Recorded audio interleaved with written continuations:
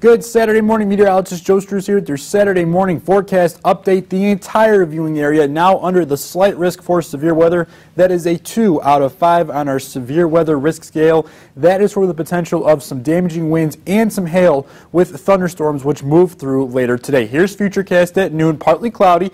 Plans at noon, probably okay. Into the afternoon hours, still looking okay. It's after 3, 4 o'clock we will see the chance for some isolated showers and thunderstorms to develop. That's late this afternoon into early this evening. And then after your dinner plans into the late evening hours, we'll see more widespread shower and thunderstorm activity work through the area. This is 11 p.m. on Futurecast. A line of showers and thunderstorms tracking through the area. That clears out of here in the early morning hours for Sunday, with the passing cold front that will bring cool temperatures on the way in the 10-day forecast. Tomorrow we are in the upper 60s, 68 degrees with partly cloudy skies, 66 on Monday, mostly sunny with high pressure in place. Will stay dry the first few days of the week.